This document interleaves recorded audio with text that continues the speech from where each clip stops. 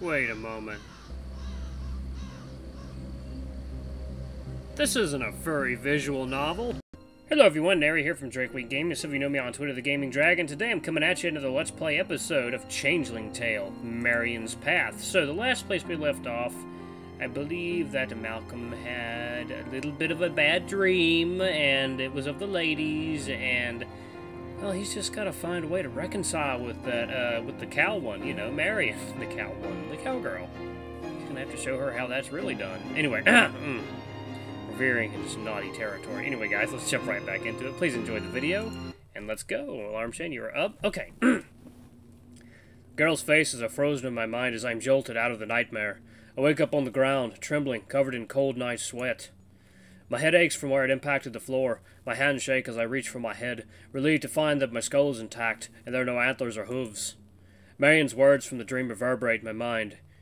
Which for you'll no go past ye. It means whatever is meant to happen to you will happen to you. We heard it many a time from Miss Alana before any of us received punishment for misbehaving. Spare the rod and spoil the child. Never question the teacher. Yeah, I went to Catholic school. Yeah. I mean, I had some good times there. Of course, you had to have some good times, even in a horrible place. That's how you keep your, that's how you stop yourself from going crazy. But yeah, no, Catholic school is not that much fun. A lot of people not being very holy. A lot of people being holier than thou. I can't get back to sleep no matter how many times I roll over. Instead, I wake early and scrub my body over and over, trying to scour away the memory of the nightmare. Boar bristles tear away the entire top layer of my skin, and the burning sensation feels like a rebirth. Only after a third rinse of my face do I dare head back inside. I keep pinching my leg to assure my brain that I am awake and not still trapped in the dreamland. In the living area, Gran stands out at the stove, and I revisit the dream. Malcolm, good morning. Did you sleep well? No, actually, Gran, I didn't. Oh, I'm sorry to hear that. Nightmares? I'm afraid so. Gran sets tea and sugar down on the table, sits across from me, and takes my hand into hers. Malcolm, the worst is over. Don't let your heavy heart weigh you down. If I'd let that happen, I'd have left this earth right after your granddad. But there's still so much to live for. Gran, I appreciate hearing that. Even if it's not what you want, it's what you get. Then you learn to want it. Thank you, What is it? I have a funny question. Go ahead. Probably nothing stranger than I've heard on a Sunday morning in the pews. Well then. I decide to be blunt. Have you heard any strange rumors about the MacLeod family? Anything that would make you stay away? Gran doesn't even blink. Never! Really? Listen, my boy, I'll be clear with you. A few people were fussing about when the girl's mother passed away years back. They had heard Owen may have taken a liking to another woman in town. I couldn't tell you who, and perhaps was not the most doting father to those lovely young women, and he perhaps was not the most doting father to those lovely young women. But no doubts have I ever raised about the kindness of that family. A leaf washes over me, cleansing me stronger than any soap or bristles could. Gran's assurance has that power. It makes me happy to hear. Why in the world would you ask me that? Just idle chatter, Gran. You know, those rumor mills. They never stop churning. Yes, indeed. I eat quickly, barely chewing my eggs, bid my grandmother a good day and get to work. Atop the stable's roof, the air, sun, and bracing wind cleanse my spirit.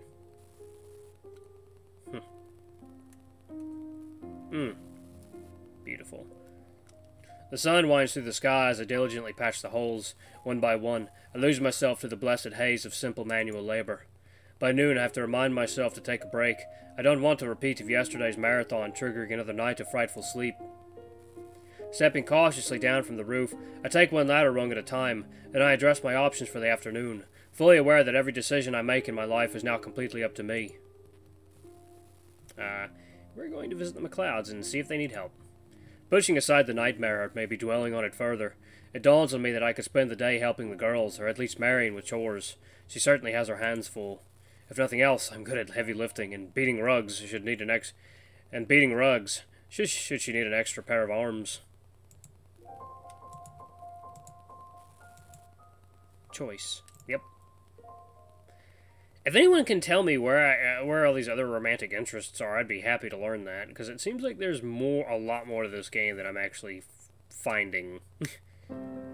Making my way over to their farm, I stop and idly pick a few pink and yellow wildflowers, gathering the thin stems in a bundle in my calloused fist.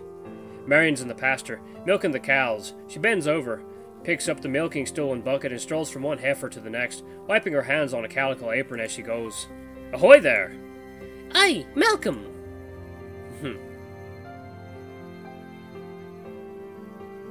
It's good to see my waifu. Her eyes catch the sunlight and reflect the light hazily like uncut citrines. I get closer and reach for the pails. You need some help here, Marion. Well, I hate to trouble you, but I'd also hate to say no. It's nice to see you again, Malcolm. It's not a problem. My pleasure, even. I've come to offer my services in whatever capacity you see fit. Might not be amiable to mucking stalls, but I'd get it over with quickly enough if it needs doing. For a moment, I'm worried she is giving that some serious thought. I see. Well then, farmhand. If you wouldn't mind toting these buckets inside, you could empty them, then come back and help me refill them. Most certainly. And we're crunching on over to the hut. It's such a warm, lovely day. Despite the heft and slosh of the milk pails, I pour the contents into glass bottles inside the house, and I'm back in a jiffy. Good lord, that thing is furry.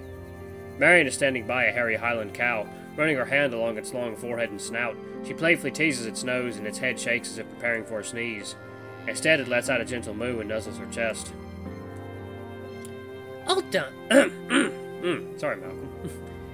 All done, and barely lost a drop. I heard an awful lot of sloshing. Hell, maybe a wee bit. It's all right. As lovely as the weather is, I could stay out here milking all day. The old girls don't seem to mind. They're a courteous crew, for sure. They've never given me a difficult time. If only everyone were as docile as a dairy cow.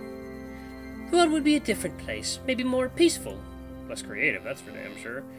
An old girl lets out a moan as loud as the dickens. Maybe a little less quiet.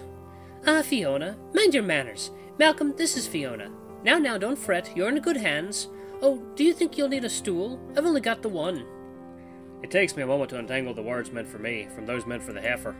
No concerns, Marion. My pants have seen worse than a few grass stains, and it's a pleasure to meet you, Fiona. The cow's long bangs hide any reaction. Can it even see me at all through all that hair? Milking, yep. I kneel down and reach under for the teats. Marion was right about her cows being courteous. The heifer relaxes her udder and allows us to fill the pail in no time flat. Between the two of us, Marion and I manage the chore efficiently, while sharing little to no banter. Marion is a hard worker, and not one to get distracted. I like this about her. She doesn't hide behind a veil of frivolity or disguise. She is who she is, and ought not to act like she isn't. It's a refreshing trait to behold in a young woman. A stark contrast to the latest trend among ladies who'd act ribald or feign interest in men just to curry favour. No. Marion is a true Scot woman, one of upstanding demeanour and poise. Say, Marion. The broken quiet startles the poor girl I'm milking, who tosses a hoof my way. I duck and Marion laughs. Malcolm, you've disturbed the lady's daydream. With an exaggerated motion, I wipe sweat from my brow, thankful the hoof didn't connect. Marion laughs again, then looks at me, waiting for me to continue. What I started to say was, it may sound an odd thing to share, but I wanted to thank you for letting me help you out today. Morning of milking sure beats patching a roof. How so? Here I am under the watchful eye of a friendly woman. At home, Hazel is a much harsher supervisor. Your horse? The same. We have the love-hate relationship. I see. Well, it's my pleasure. Rest assured that you've given me as much relief as you've given the gals in the field. Once these pails are full, how about I thank you with a cool drink?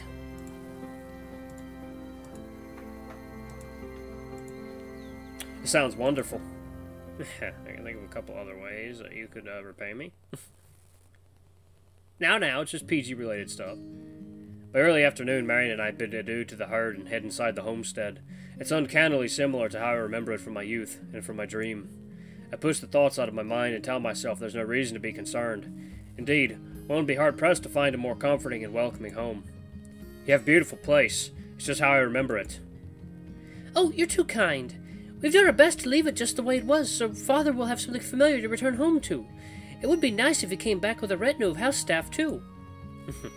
The pile of pots and pans waiting in the basin punctuates her point. Marion pours me a tall glass of cold water, then begins scouring the cookware thoroughly. Please, make yourself comfortable. Let's take a seat. I'm gonna continue helping. Yes. God, I love me some redheads. My legs and back ache, but seeing Marion's industriousness urges me on. I pick up a towel and begin drying what she's washed. Marion looks over and blushes. Thank you, Malcolm. You know, normally my sisters would be here to help, sometimes, when they can. But today, Jessie is working at the pub, and Grace has gone out to collect shells. Shells? Mm-hmm. She used to sell them on the market days when she was little. Do you remember? That I don't. No. She did. 1 pence each. The villagers found it so adorable. A child selling flotsam just to gather enough money for licorice whips. Eventually, they simply paid her in licorice. Now she gathers the shells in her bedroom, piles and piles of them. You'd think she was living on the ocean floor. My, the scent must be... insufferable! Much like Grace. Oh, I shouldn't say things like that. I have so few others, nobody really, to complain about life's tiny tribulations. Please forgive my caustic tone. I really do love my sisters, even their seaside-scented oddity collections. I know you do, and it does you no good to keep those complaints bottled up. I know as well as the next about the difficult behaviors of family members. Not your gran? Oh no, my mother. A very complicated sort. Probably not a conversation worth having on such a lovely day. I understand. It's all we can do to try to be good examples for them, no? I can't tell if that is sarcasm or genuine optimism. I laugh and find myself nodding. Either way, she laughs too as she sets aside the last pan. Come on, I have a few other odd jobs for you, Mr. Role Model. Oh, I bet you do. That's beautiful. Marion gathers linens and places them in washer bins out the back door. She tosses in handfuls of white powder and we get to work scrubbing clothes on the washboards. Now's as good a time as any to ask her about her other sister. So, how exactly did Jessie discover the world of flappers? Oh goodness, too many magazines. She started writing away for headpieces and feathered garb after seeing advertisements for such gaudy products. That and vinyl. She found a few records for the gramophone nearly a year past. God only knows how.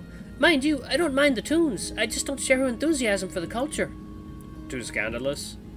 Hardly. I found it all such a boring state, to share the same identity and fashion as so many other women. They call it liberating, but I don't think self-determination comes from following the pack. Actually, that's a pretty good point. It tends towards it coming from performing the doomies and from blah. Blah. Got some milk in my mouth.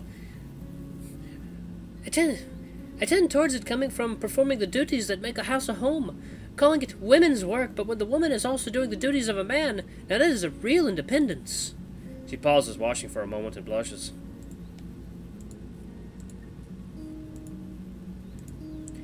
I'm sorry, Malcolm. I'm on a bit of a tear now, aren't I? Don't apologize. Out here, there's more than enough responsibilities to go around. Gran was never one to shy away from either. It's an admirable ethic.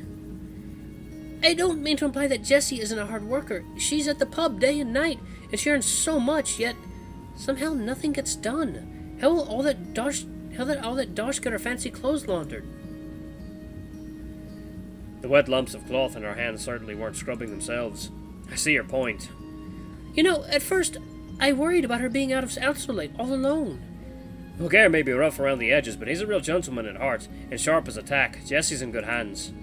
Yes, and I've learned she can take care of herself, too. She can be fierce when she wants to. Am MacLeod able to take care of herself? We share a laugh. I suppose you're right, and truthfully, the extra money she brings home has made so much of a difference. I respect her tenacity, in spite of her lack of commitment to chores around here. Have you been struggling financially? I don't mean to be forward, but I can assure you that my grandmother has faced the same trouble. All of us have.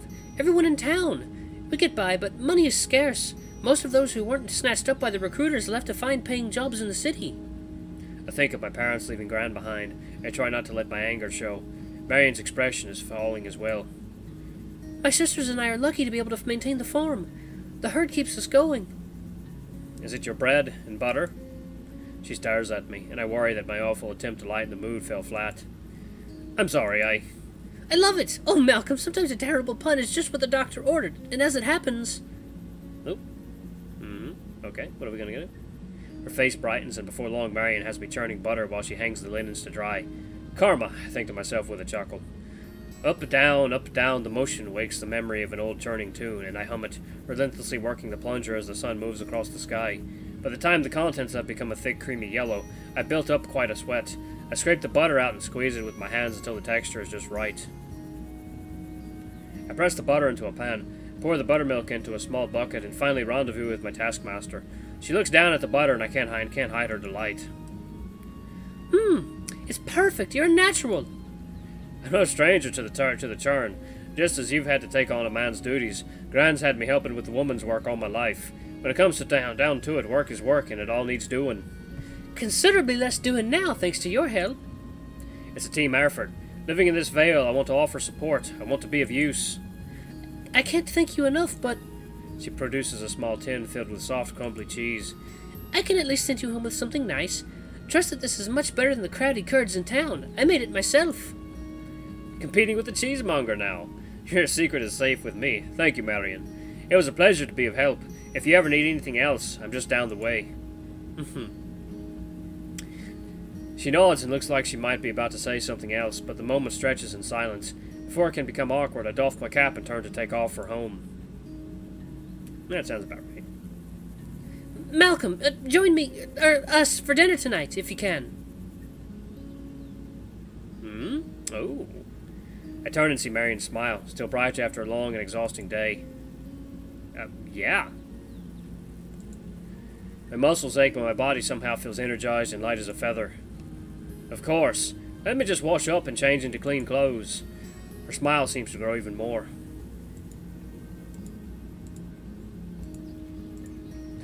Perfect. 5 o'clock? I'll see you then. Oh, this ought to be interesting. Dinner with Marion.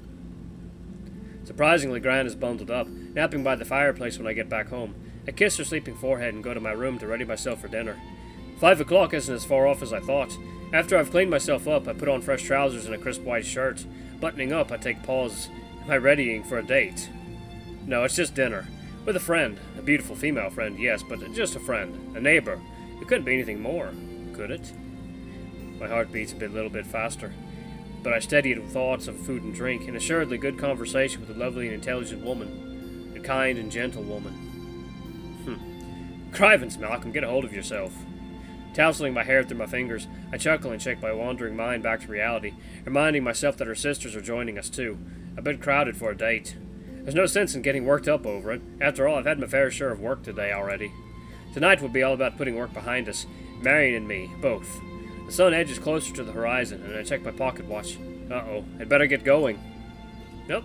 Alright, it's about time for a dinner. A lovely dinner with the ladies.